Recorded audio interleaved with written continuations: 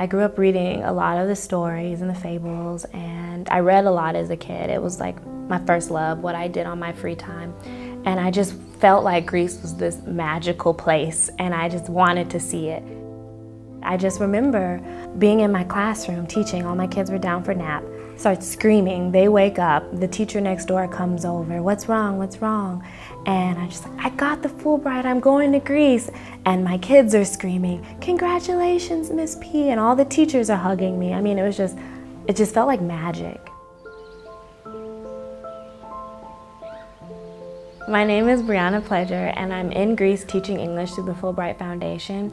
I'm originally from Colorado, but I chose to teach in Greece because of the history here, and I just have a connection with literature. I grew up reading a lot of Greek fables, mythology, and Greece just seemed like the place to be.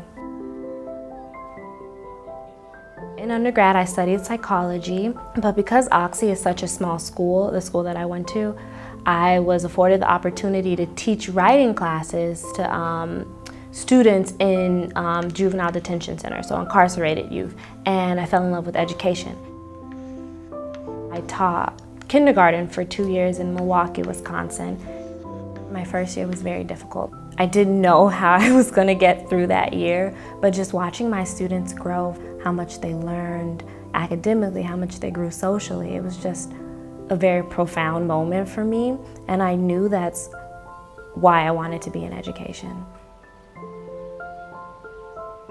Oh, education is life-changing. I mean, I grew up in a very low-income neighborhood. I was the first in my family to go to college, and if you would have asked me 20 years ago, would I be teaching in Greece? No, because no one around me was doing anything like that. What I really like about the Fulbright Fellowship is that it does a great job of reaching people who wouldn't have these opportunities otherwise.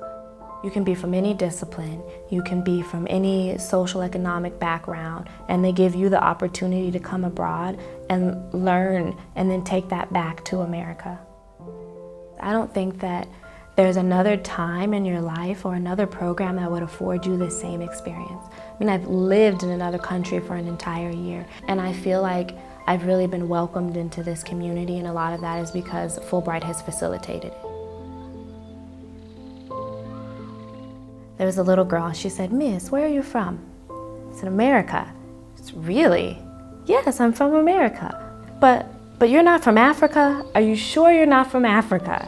And yes, well, my family originally is from Africa, maybe 500 years ago, but Black people came to America and now I'm American. I mean, the kids are young and they don't know because they've never been exposed to it, and that's why I think it's important that people of color from all over the world get to travel more and get to share their culture with people who haven't experienced it, just so we can build more awareness around the world.